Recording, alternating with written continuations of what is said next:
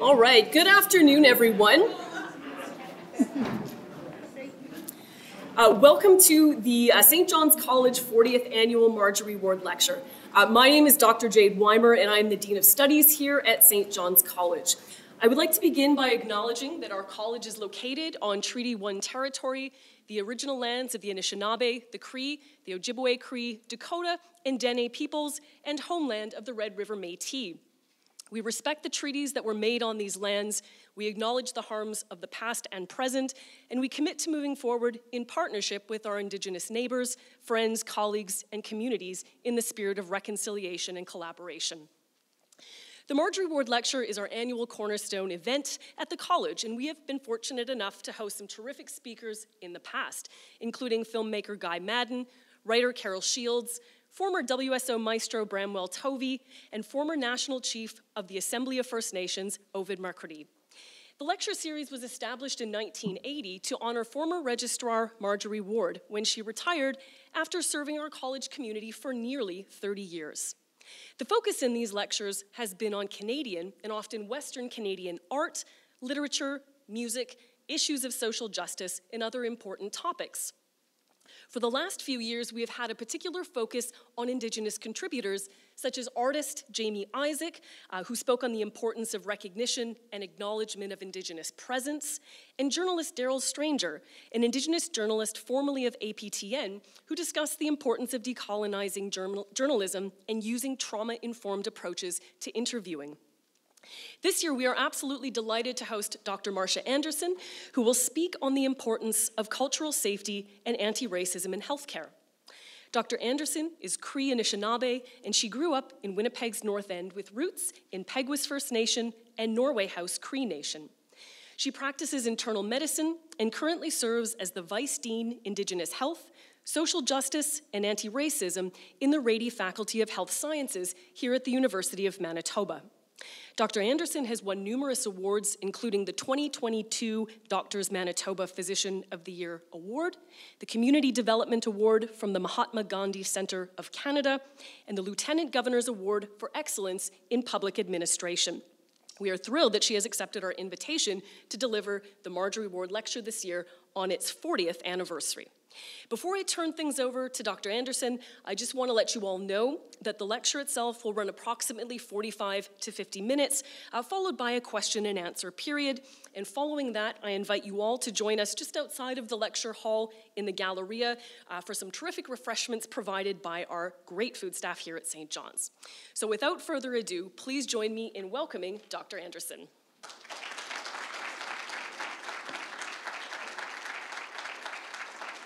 Hamatakia pe ptedu tuna makiae, nandwe bini signitishnikas, chante washte na pe chizupae. So, as was mentioned, my name is Marcia Anderson. My dad is a member of Peguis First Nation. That was through my grandma, his mom. Through his dad is where the line goes to Norway House Cree Nation. But my grandpa was never reinstated prior to his passing because of the ongoing gender discrimination in the Indian Act, because that was his maternal line that went up to Norway House. So today I am going to talk about cultural safety and anti-racism in healthcare, which requires an intimate relationship between the Rady Faculty of Health Sciences and the healthcare system. For those of you not in healthcare, I would invite you to consider what of this is true in the arenas that you work in as well.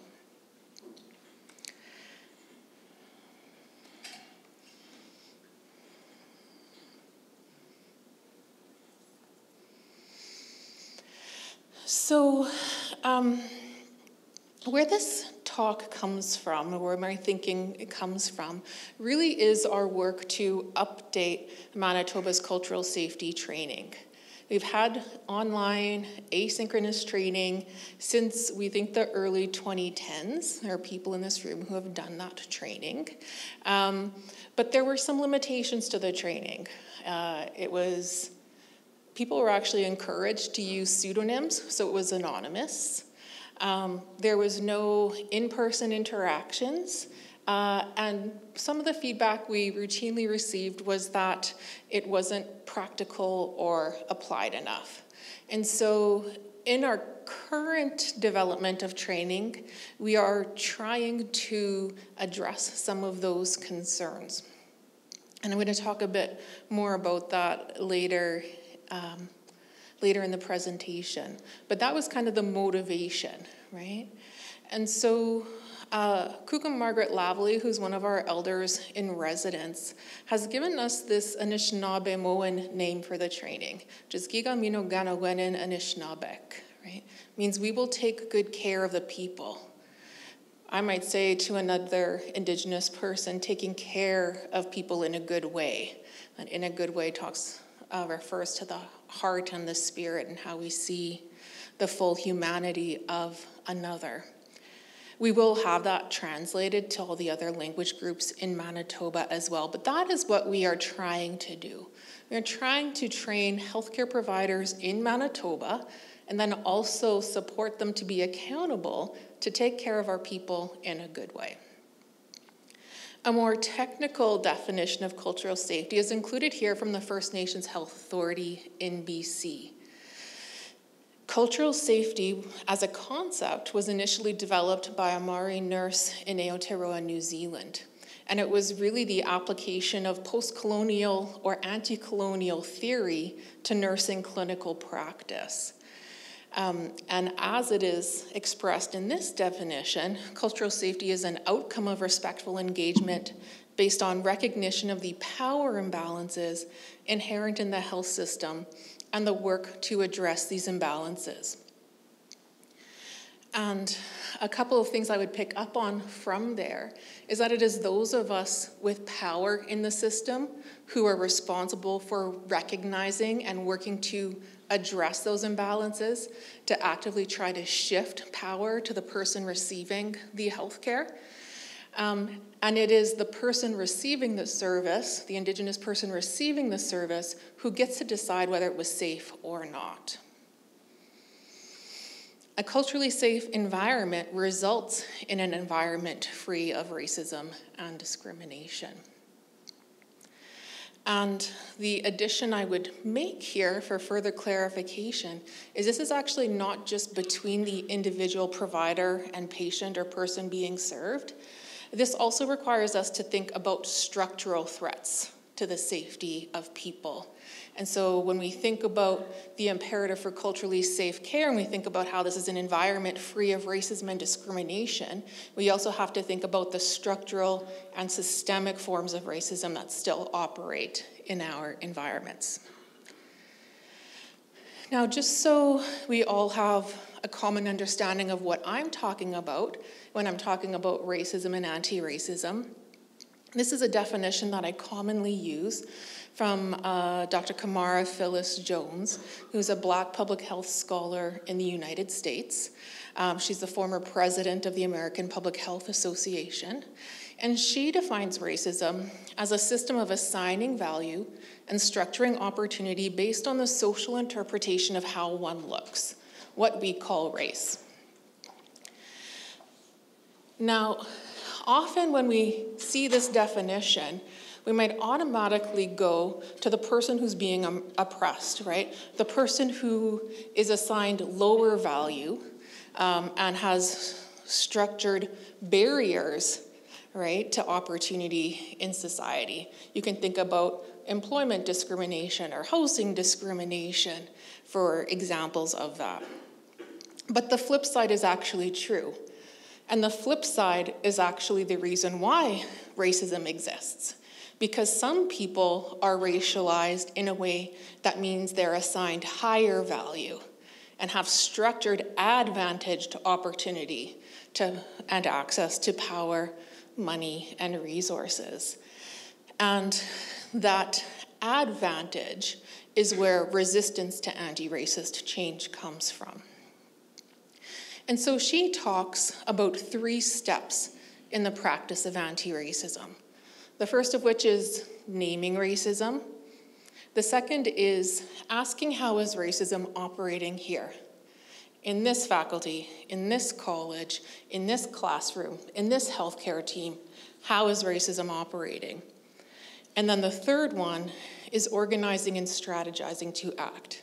Now this looks nice and simple up here. The 3 steps look pretty straightforward. They are in theory, right? In practice, we have to do a lot of work to understand, why do people actually not name racism when it's happening? Okay? What inhibits the detailed analysis of how racism is operating, and what holds back from meaningful action that we can see and judge by more racially just outcomes? So why do we have to have these conversations, right?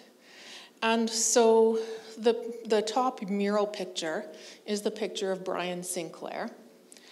I won't talk about his case much, except to note that he died a preventable death in a Winnipeg emergency room after waiting 34 hours in that waiting room. Okay, there was an inquest into his death. The medical examiner at the time chose not to assess whether or not racism had any impact on it. Joyce Echaquan died in 2020. She was a Cree woman. She died in a Quebec hospital. And the reason that we know about her death is that she live streamed the racist treatment she was receiving from the healthcare providers there, right? And what the live stream didn't show was anyone intervening, right? Blatantly racist things being said, blatantly poor care being given, and nobody on that team or in that setting intervened, right? That is a reality of not naming racism, not organizing and strategizing to act. The difference in that case was the coroner looked and considered racism, and this is a direct quote from her, right? That if Joyce Echaquan were white, she would still be alive. Now, we also have plenty of data that shows what a real and pressing issue racism is in our systems. Race impacts, for example, in this slide, how people are more likely or less likely to get definitive treatment for a heart attack, in this case, cardiac catheterization. We do not have as much data for Indigenous people in Canada, so this example actually looks at Black people in the United States. It shows that Black women, that intersection of race and gender, are by far the least likely to get referred for appropriate medical treatment according to the guidelines when they're admitted to hospital for a heart attack. The other piece of information there is from the Shared Health Racial Climate Survey. It says that 56% of Indigenous, Black, and racially marginalized survey respondents who were healthcare workers in this system directly experienced one or more forms of racism in the past year. We are in an unprecedented health workforce crisis right now, where institutional betrayal, moral injury, ethical distress are driving some of the burnout and disengagement that we are seeing. And more than half of our workers experience racism in these settings. So we have done some things, right? It's not like we are starting from a blank slate. There has been work done. In the faculty, MIST is the acronym for the former cultural safety training. We have a Truth and Reconciliation Action Plan. We've signed on to the Scarborough Charter. We have a disruption of all forms of racism policy. There's an EDI policy. There's a prevention of learner mistreatment policy. And there's a respectful work and learning environment policy. And in this context, over half of BIPOC survey respondents directly experienced racism in the last year, right? In the health system, similarly, there is not a policy yet, but there is a commitment to disrupting racism stated. There's a website for this. We're collecting now race-based data so that we can measure and show the gaps that are occurring. Across the different service delivery organizations, there are some truth and reconciliation plans. The Northern Regional Health Authority has an anti-Indigenous racism policy. Similarly, there's respectful work and learning environments, and many people in the system have done the former cultural safety training. And so I think it's really important for us to ask ourselves, if more than a decade passed between when Brian Sinclair died, with significant impacts from anti-Indigenous racism, to when Joyce Echaquan died, and I realize that was a Quebec death, but there is no reason to think that that death could not have happened here. If more than a decade passed, why haven't we shifted the needle yet when we consider all of these different technical tools we have in place? And I would offer this quite simple maxim that probably many of us know.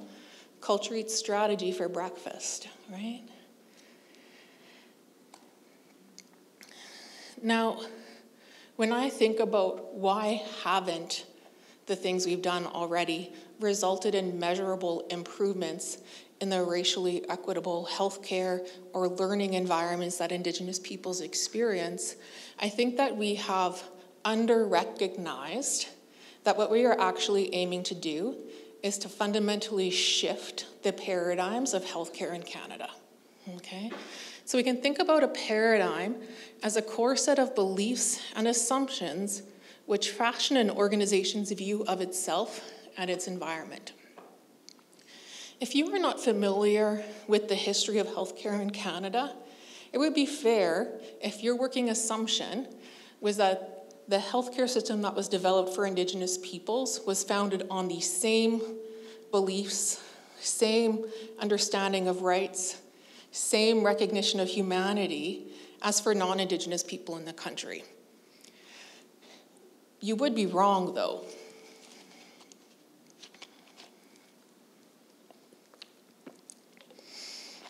The health system in Canada, and we think about the segregated Indian hospitals, for example, were developed to control and contain the perceived public health risk that Indigenous peoples posed to non-Indigenous people on our homelands. Many of them started as TB sanatoriums. You'll be familiar with the fact that following colonization, we had much higher incidences of TB, and in fact, TB outbreaks was the second most common reason that residential schools were closed, right? The conditions were created for these epidemics as part of the colonial project.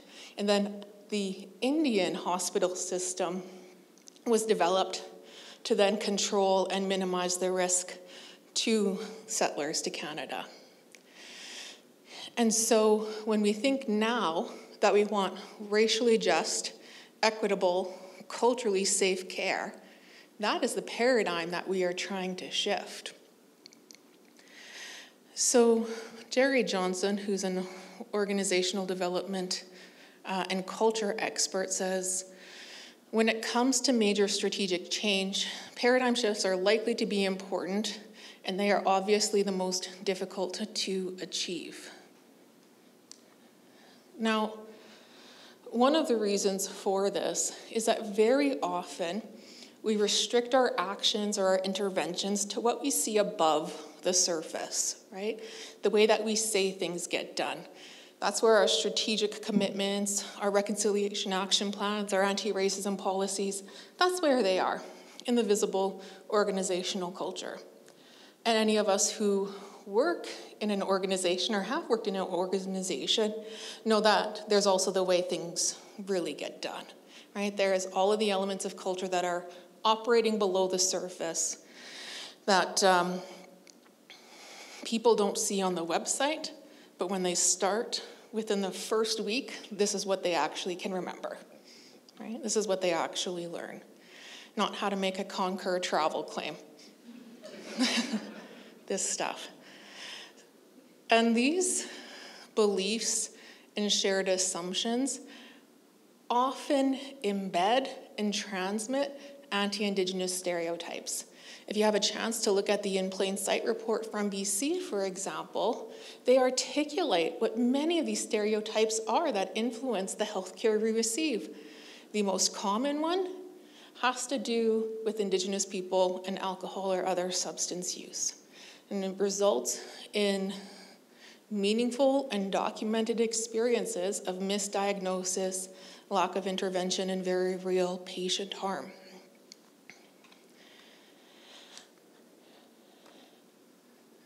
Part of how an organization's culture can be understood to be created or maintained are in this cultural web, right? So we've talked about the stories already.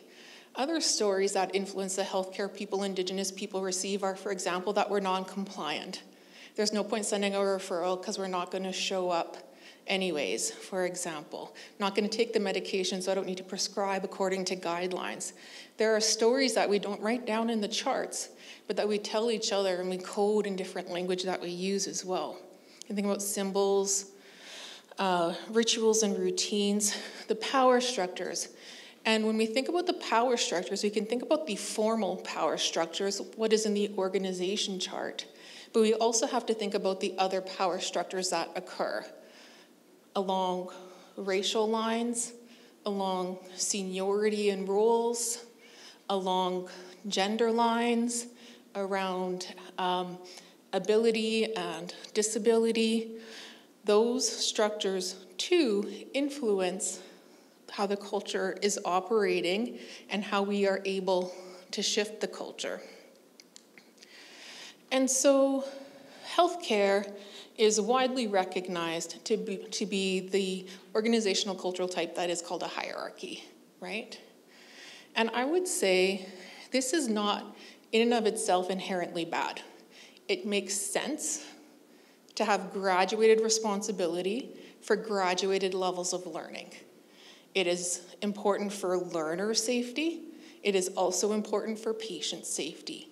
So when we think about responsibility for, a hierarchical structure can actually be quite important in a healthcare setting. Where it becomes problematic, some people might even say toxic, is when we start to layer on those other power structures, where it is not safe for a junior person to speak up to a more senior person because they will be framed as insubordinate, where a racially marginalized employee cannot name racism because they'll be ostracized and framed as not a team player, okay? And so in these ways, when hierarchy is actually operating as power over, it becomes very harmful. Now, several years back, around 2011 or so, when I was in my first leadership role in the university after joining faculty, I was really surprised to learn that other people don't like change as much as I do. Okay? My close colleague Melanie McKinnon and I will sometimes tell the story about how our team actually called EAP on us because of the pace and type of change we were pursuing without having built adequate relationships first, right? So we had to have some support to that. It was an important lesson for me to think about, like, why? Like, where is this coming from? And so this is actually from one of my favorite organizational theory books. And what Woolman says about organizational change is that change alters power relationships and undermines existing agreements and pacts. Even more profoundly, it intrudes on deeply rooted symbolic forms, traditional ways, icons, and rituals. Below the surface, an organization's cultural tapestry begins to unravel, threatening time-honored traditions, prevailing cultural values and ways, and shared meaning. So, my own family, as well as myself, has experienced significant harm from racism in the healthcare system. So as an Indigenous woman, when I look at this quote, I find it mostly exciting, right? Because those deeply rooted symbolic forms, the existing agreements and pacts, the time-honored traditions, the evidence shows, as well as my personal experience, and literally every other Indigenous person that I know, is that these do not serve us. They were not meant to serve us, and they do not equitably serve us. So of course we want to undo that, right? The flip side, as I mentioned, though, is also true, where if the time-honored traditions value and support your career advancement, but the prevailing cultural values and ways reflect your own cultural values and ways, of course threatening to unravel those would be perceived as a personal threat too. And so this is where that resistance to change comes from. Now, from the same book, this table here shows how some of those resistance, or how some of those frames of resistance show up, right? And I'll be honest, I've been in practice for 17 years now, in formal leadership roles in the university for 13 years now. I would prefer if I didn't have to deal with these forms of resistance, right? If someone else would do that work. I mean, ideally there wouldn't be any, but that's not reality. But what I have seen is that it is not effective for me to hope someone else will do this work, at least not at this point. And so we have to attend to it.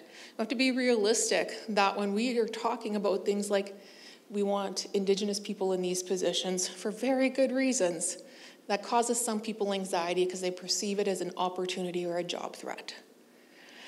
When you think about the structural frame and the loss of direction, clarity, confusion, or chaos, if we are saying we want you to take the time that is needed to build a trusting relationship and provide culturally safe care, but all of the healthcare system indicators focus on flow and how quickly people move through the system, we're the ones causing that confusion because then people don't know, well, which is it?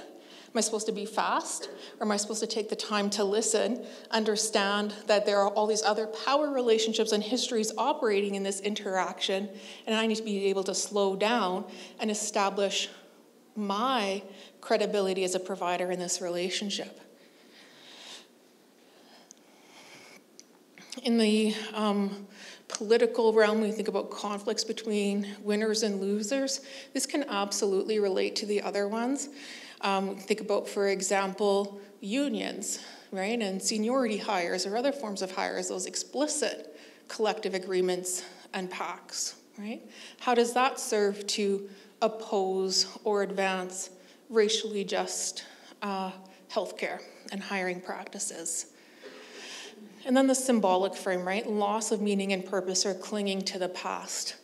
Part of the way I would understand this is that when I say systemic racism operates in healthcare, and we are all actors in that, and the only way for us to not contribute to racist outcomes is to be actively anti-racist, what many people hear is, you just called me racist. Not what I said. What many people hear, because it challenges how they have seen themselves as a benevolent healthcare provider who treats everybody the same. So there are many different change management models. This is one. In healthcare, we use the LEADS framework quite often. This one talks about things like create urgency, build a coalition, develop a vision, empower others to act, look for those short-term wins. I'm going to be honest, there's not a lot of short-term wins in paradigm-shifting work, right? Consolidate and anchor change. Models like this really emphasize change as technical, right? Emphasize the technical aspects of change. And that doesn't work for us, at least not in this scenario. So just a couple quotes about this. The most common leadership failure stems from trying to apply technical solutions to adaptive challenges. This is not to say that technical solutions aren't necessary, right? But as my colleague Dr. Douglas talks about with our anti-racism policy, she talks about it as a launching point. It helps us set the standard. The real work now is how do we implement it? How do we leverage that to create the kind of anti-racist change in the faculty that we need to see? That's the adaptive part of the challenge. And Lisa Leahy, who wrote the book Immunity to Change, great book on change, says the technical solution will always look like the easier thing to do, whether it works or not. And as leaders, we want to default to this, right? Because we've been trained to think we want the quick win. As leaders, we want to be seen, and our ego is often tied up as being seen as the expert, the one who knows. And that is less possible in paradigm-shifting, adaptive work. Because the knowledge and the skills that got you to the point of leadership may not be the knowledge and the skills that we need to change the system. Because our system has generally undervalued the type of knowledge and skills we need for adaptive change. So this slide is from a really good article on accelerating organizational anti-racism change. A bit of a blog post, he's a consultant. But it builds further on this idea of technical versus adaptive solutions and technical versus adaptive challenges, right? And so in a technical challenge, we might say that the root causes are easy to identify. So if you look at the Brian Sinclair inquest, for example, the solutions talked about things like sight lines in the waiting room, right? In an adaptive challenge, the root causes are difficult to identify and easy to deny. Racism had nothing to do with that.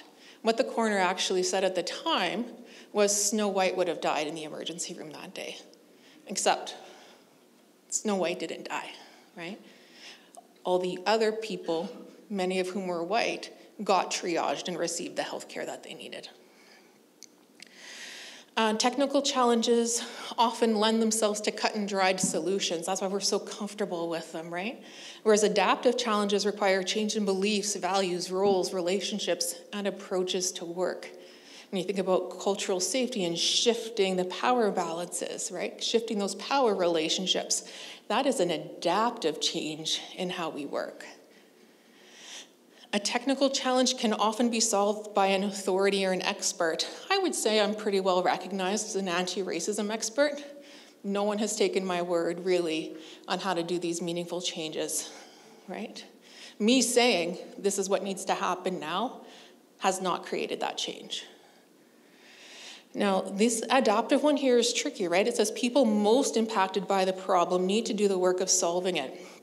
I'd like to invite you all to a talk we're hosting on Friday over at the Rady Faculty of Health Sciences Bannatyne campus, where my good friend Danielle Bain-Smith and her colleague Kate Youngblood are going to be talking about unlearning and undoing systemic white supremacy and anti-Indigenous racism. Because what they are going to talk about is how they have implemented a way of working where their roles, Danielle is a Métis Dene physician, and Kate is a settler, a white settler, PhD, their roles in doing that work are different, right? And so when we frame the problem as a white supremacy or settler colonialism, that helps us to understand whose work is it actually to unpack and disrupt it and to hold people accountable. So that when we talk about Indigenous self-determination in healthcare, those of us who are Indigenous can do our job of advancing our own self-determination and building our solutions in that self-determination. That is one of the reasons why I wrestle with how much of addressing resistance is my work as a Cree-Anishinaabe woman to do. Because if I'm doing that, I'm not working directly with my communities or my team in advancing our self-determination. Technical challenges require change in just one or a few places that are often contained within organizational boundaries, whereas adaptive changes require change in numerous places, usually across organizational boundaries. We train people, we train them in service delivery environments that we are not in control of. Those service delivery environments are heavily influenced by both provincial and federal health policy and funding, right? Multiple arenas of complex change that need to happen. The next one says, for technical, people are generally receptive to the technical solution, whereas when it's an adaptive challenge, people often resist even acknowledging them. And then the last one says, solutions can be implemented quickly, even by edict, whereas for adaptive challenges, solutions, quote unquote, require experiments and new discoveries. They can take a long time to implement and can't be implemented by edict. Trust me, if I could issue an edict and make it so, I would have. My personality type is such that I am very strategic, focused, and executive, right? But that doesn't work. And so we have to think about new ways of doing things. I don't know if you noticed this in the title, I called it an evolving theory of change.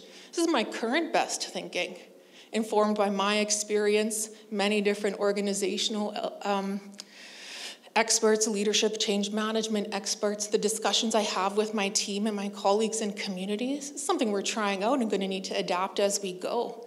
We will always be evolving when it comes to how we address adaptive challenges. A few years ago, I'm not great at graphic design, but I developed this because there are some really key points about anti-racism change that we needed to understand. One thing that I saw repeatedly was that people thought anti-racism had a finish line. Like, we have a policy, we have a commitment, like, aren't we done now? Like, haven't we done enough? Or they might look at something like the closure of the residential schools and be like, well, that should be good, you guys should go ahead and recover now. But when I read Stamped from the Beginning by Ibram X. Kendi, one of the things that he said very clearly, Stamped from the Beginning, the subtitle is the definitive history of racist ideas in the Americas. One of the key things he observed in looking at the history of racist ideas was across time there are dual and dueling forces of anti-racism and racism. There have always been and will always be forces in favor of racial justice, and there will be the backlash. One very concrete example, what the Supreme Court did with affirmative action in college admissions, for example. And so we don't ever get to let our foot off the gas pedal. There is pressure and there is counter pressure. And so that's why I make it like a teeter-totter. The cycles you see at the top, that comes from the Dalai Lama's book, The Art of Happiness, which is a personal learning cycle. It's people learn things, they develop conviction to act, they determine how they're going to act, and then they actually take action. So when we think about how decisions get made in the faculty or in the healthcare system, mostly they're by votes of majority in boardrooms or meeting rooms, for example. And so when we want to make more racially just decisions, we have to move more people along this cycle to the point where they will take action. They will name racism when it's operating in the meeting room. They will vote differently. That's how anti-racist action happens. The flip side is also true, or the other side of the teeter-totter, right? People are, in fact, coalescing and strategizing on how to maintain the inertia, maintain the status quo.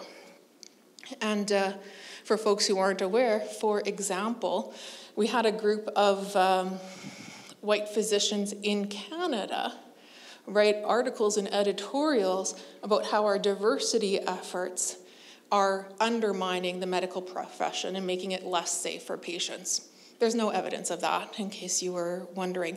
But there is always these counter forces, and we need to be mindful of that. And the other piece that we have to keep in mind is when we're talking about what's going on in the boardroom, how does that get captured in the minutes? What does it mean for policy? We're talking about what's happening above the surface. But the same thing is going on with all the below the surface stuff. How are the unwritten rules operating? Are we challenging them? Are we changing them? Are we interrupting the stories that are getting told that are transmitting stereotypes about Indigenous people? We have to be operating at both levels. So this slide I kind of adapted from a book called The Heart of Change from Cotter, or I made it up based on some of what I learned in that book. And one of the things he talks about is if you want to use education as a tool for change in individuals, it can't just be brain knowledge, right? Like people need to feel something. So they see something, they receive some new information, it changes something in how they feel, and then that develops the motivation for change. And so when we're doing online asynchronous training, this is what we're aiming for, right? Some type of new individual insight and commitment to change. At the same time, we have to think about what is actually going to hold the space for that individual to behave differently in their environment. What is going to be the counter pressure to those who would prefer to maintain the status quo because it serves them quite well, right? And so at the organizational cultural level, one thing that we know for sure is that education by itself is not sufficient, right? And so we might think about the structural change, the things like the policies and the stated commitments and the strategies, but we also have to weave in this piece around accountability. Because without accountability, they stay on the website and don't change anything in the day-to-day environments.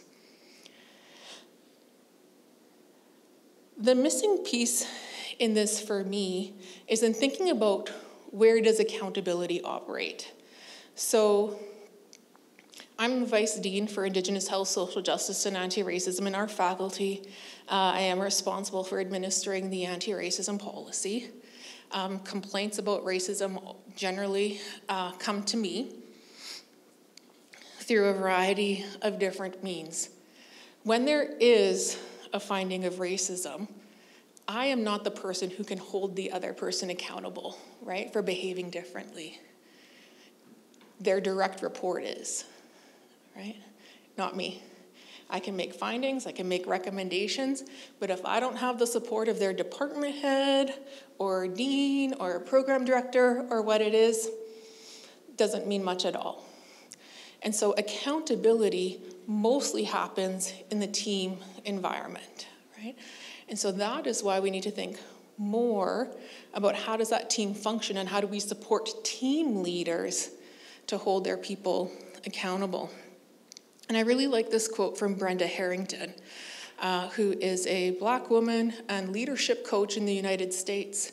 And one of the things she said, and I think this is part of our key in the adaptive solutions, is what makes the difference is being willing to hold people accountable. Okay, so that top picture there is from a website describing supportive accountability. And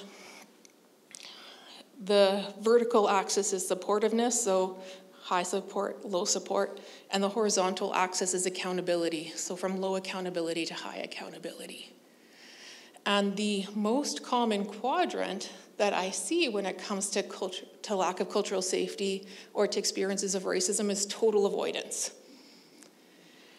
I wish I were joking, but that is where and how most people are held accountable for racism, right? And obvious, then the other thing that I'll say around this is our accountability models are mostly punitive, right? And the fact that they're mostly punitive are part of the reason why there's the avoidance of it. And one of the most damaging forms of accountability when it comes to this work is selective accountability, right? Because that's part of what creates the confusion and chaos. We said we're going to do this happened, no one's been held accountable for it. Or when you see the pattern of who is held accountable and who is given a free pass or a slap on the wrist, right? Because what that sends a message about is what is really valued here. Like, why did that person get a free pass or a slap on the wrist?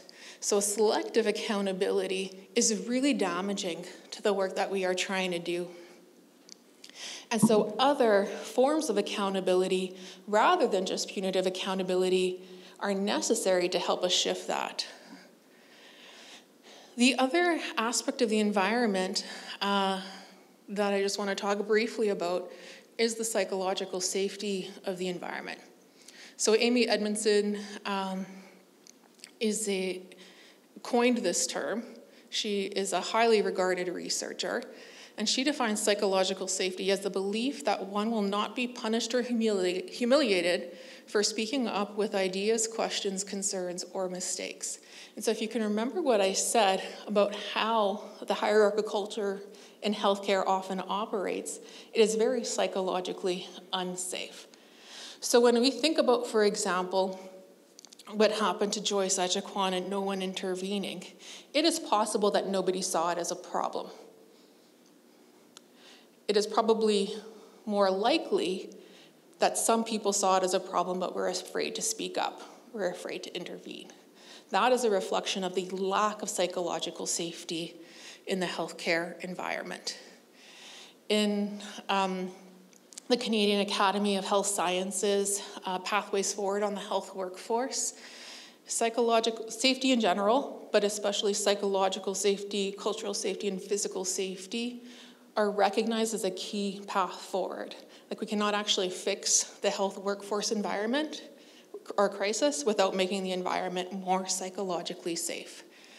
We also can't make the environment more racially just without making it more psychologically safe. Now, there's some overlap here in this 2x2 table to the one up above. So this says motivation and accountability on the horizontal axis and psychological safety on the vertical axis. And I would say very often people are in the anxiety zone when it comes to anti-racism. So the apathy zone, low motivation, low safety, right? Or they are in the anxiety zone, high motivation, but low safety. It's not safe for me to speak up and challenge what I see going on here.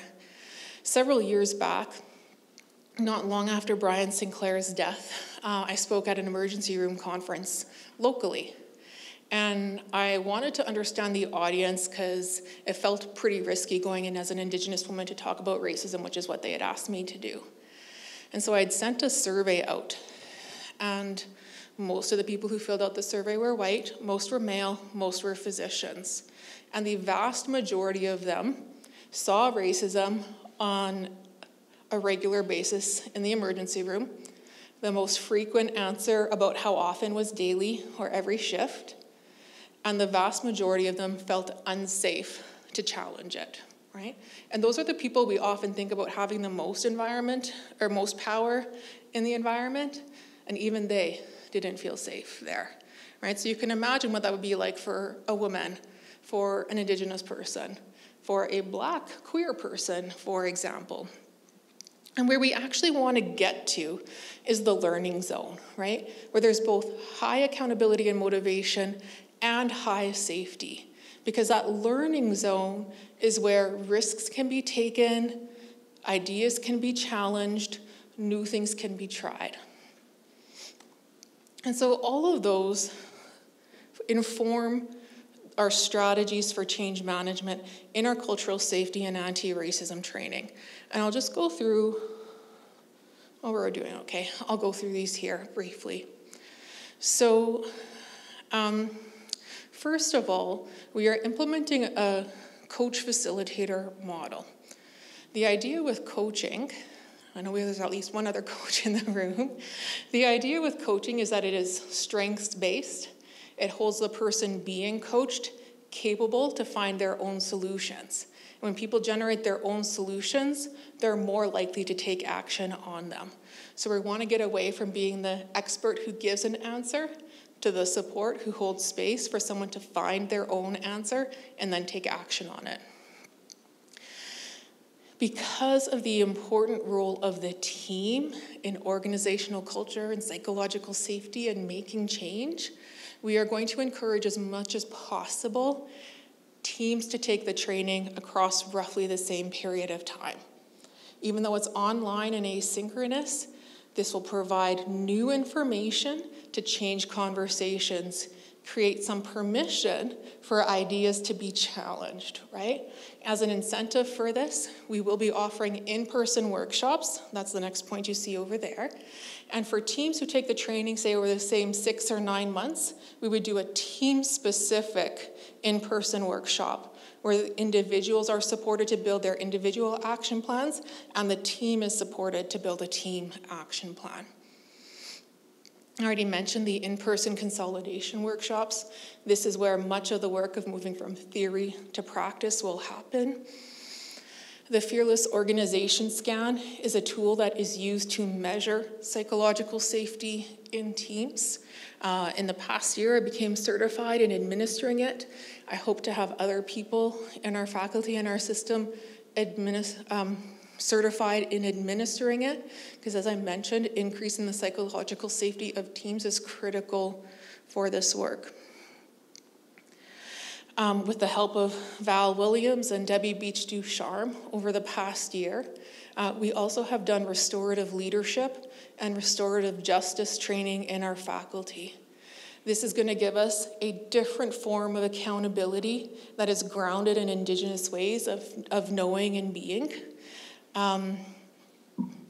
Currently, we are in a phase of looking at policies and procedures, building our communities of practice, and thinking about how we socialize these ideas and mobilize the knowledge so that people can access these approaches in a more supportive, but also much more highly in-depth mode of accountability. We have added anti-racism competencies to performance review forms, in some of them in Rady. We'll continue to entrench that further.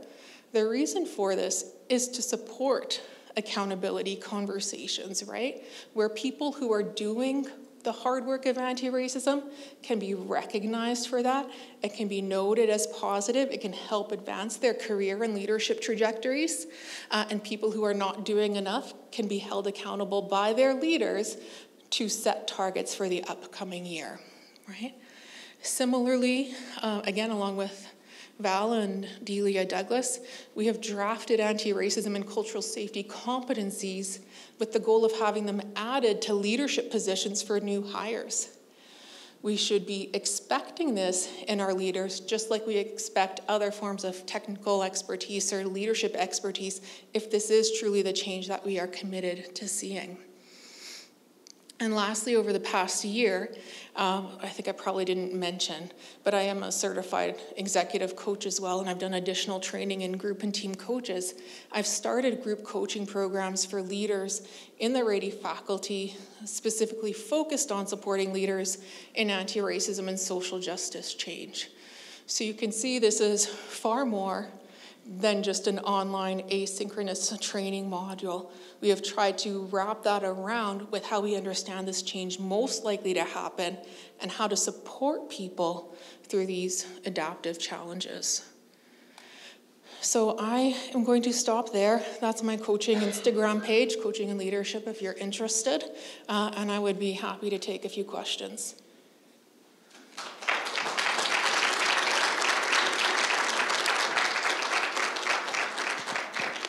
Well, I might start with a question then. Do you know, Dr. Anderson, if some of these kinds of policies are being implemented in the curriculum for different kinds of things like medical schools or nursing schools? Are these things being integrated at that level of learning when people enter the profession? We have, in the medical school, a 4-year longitudinal Indigenous health course that is grounded in anti-racism and anti-colonialism. Each college is quite distinct in terms of its approach to its curriculum implementation. One thing we'll be working on, though, are some faculty-wide competencies that we would expect every graduate to achieve when it comes to anti-racism. And have you noticed that there's been a significant change forward in that progression since, let's say, the last, 10 or 20 years?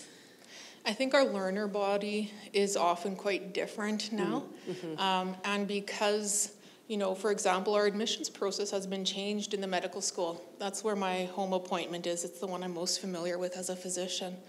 Our admissions process looks for more social justice and human rights orientation. So for example, what applicants get asked in the multiple mini interview. And then it's reinforced, particularly in the preclinical years.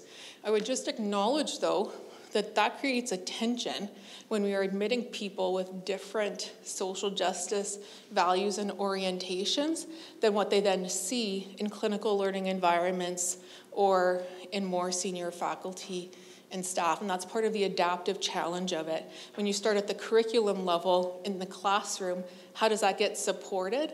Or how does that get discounted then in the clinical environment? The Phil Donahue moment. Thank you for that. And thank you for all the work. I was really interested in your comments kind of fairly on about kind of moral injury and institutional betrayal and workplace racism as kind of contributing to the kind of widely acknowledged crisis and kind of healthcare delivery. And I just wondered if you had anything more you'd like to say about that. Sure. That of itself is like obviously a whole other big topic. This really accelerated during the pandemic, right? And one thing you could do if you were interested to see how this may have played out in Manitoba was to see the shift in media between the governing political party of the time and what health workers were saying about the policies of the government at the time, right? Because very much initially, one of my public health colleagues is here too. Very much initially, it was the sense that we are all in this together. And I'm going to put aside just for 1 minute the fact that we were all in the same ocean. We're all in very different boats, right? Based on access to resources to buffer risk. But there was at least that sense between different actors and different parts of the system that we were in this together. And then when the competing tensions started to display themselves, people getting sick of lockdowns, for example, the business implications of the different types of restrictions that we saw, we started to see some divergence where the population and public health impacts were far from the only thing considered and not always the most important factor in how decisions are made. And that created often a sense of institutional betrayal. And so you would look back and you would see letters from the ICU docs, for example, like, you have to have our backs here. Like, there's too much transmission going on because of the lack of or not sufficient restrictions.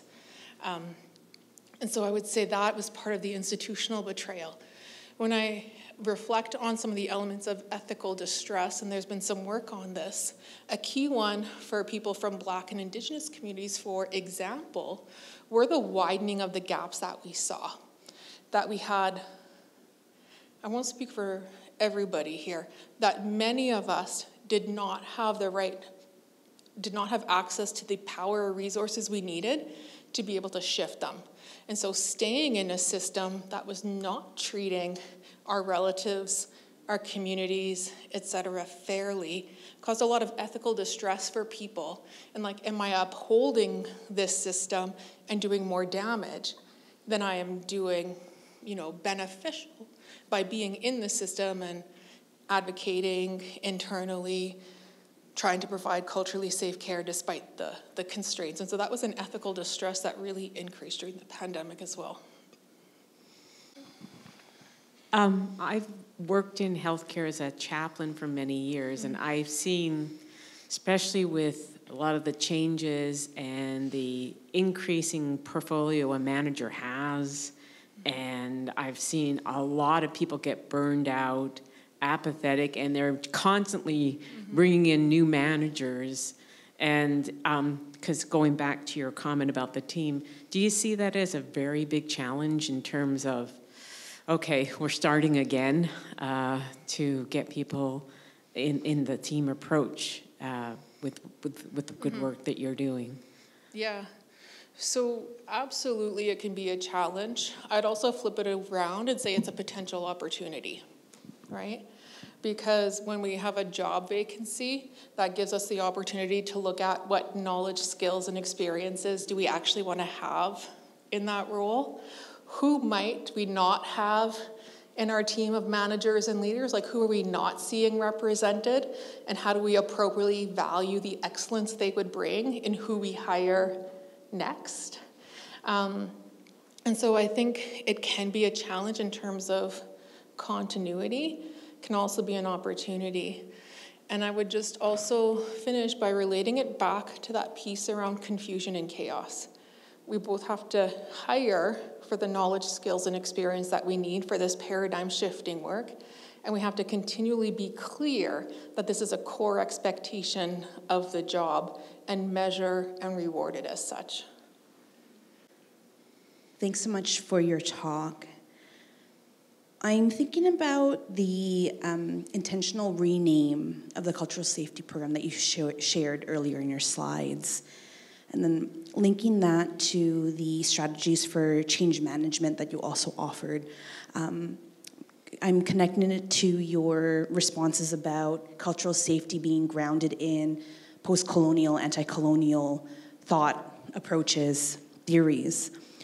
So my question, my musing, my kind of burning reflection at the moment is, in what ways do you see the important change management strategies centering or infusing, maintaining that anti-colonial, decolonial, indigenous like ways of knowing, being, and doing. And so I'm hoping that you can share a little bit more about how that becomes infused all throughout those various strategies at that high level. Thanks. Yeah, it's a great question. I think the restorative justice approach is probably the most obvious example, because those practices originate in different Indigenous peoples around the globe. Those theories, those values, the seeing of the need to restore the humanity of those who were harmed as well as those who did the harming. I think those are actually really critical and fundamental to where we need to go. When it comes to, for example, the group coaching, I coach in the faculty mixed groups, white people, Indigenous people, some Black people, some other racially marginalized people. But who I am is the same, right? And I have found a lot of alignment between coaching approaches and things I've been taught by elders and in community, right? And so for one example, I'd mentioned coaching before as strengths-based, holding the person able to solve their own problems. I think about an evaluation of a program I did as a pretty junior faculty member. It was called Manitou Ikwe Kagikwe. It was a project that worked with Indigenous women who were pregnant and using substances. And the teaching of that name was that the job of the program and the people in it were to remind the women that they already had everything they needed within them to achieve their goals, right, in the program. And there's a link to the teaching of non-interference as well. Non-interference is not no accountability, right? It's a high degree of accountability, but it expects the person will know best how to fulfill their goal, what is needed of them, and to hold themselves accountable too. And so because I show up the same way and draw on those teachings, I think that's another example where the frame of group coaching is a pretty Western concept, but how we use it can be grounded in Indigenous ways of knowing and being. Thanks very much for your presentation. I just had a question about the previous slide where you sort of broke down how cultural safety training is going beyond just education and all of these other approaches. And my understanding is that's happening in Rady faculty. Can you speak to whether that's happening within healthcare organizations or regional health authorities, ways that maybe they're also taking up some of these approaches beyond just education? Yeah. Or is that happening at all? So we are in a partnership with the health system to develop and deliver this training. They will receive the same presentations. Health system representatives have been involved in the working groups that help develop this change management strategy and understand the process of change. The difference is I have some responsibility and mandate in the faculty. I don't have that in the health system. So I'm hoping this argument will be convincing enough that the health system will build on some of the things that have been started, like the shared health commitment to disrupting racism. Or even when we think about the fact that we have learners in these environments and restorative approaches that are non-punitive might help across organizational boundaries and across profession types to be a more meaningful form of accountability. My hope is that the way we are laying this out, as well as the engagement that we've had with them, will mean in some of the areas where maybe they're not doing it yet, they will see the need to start. And where they will see they've already started something, maybe can think about it a bit differently or really try to accelerate and amplify the direction. Okay, well, thank you so much, everyone, for joining us this afternoon, and an extra special thank you to Dr. Anderson for her fantastic and timely talk.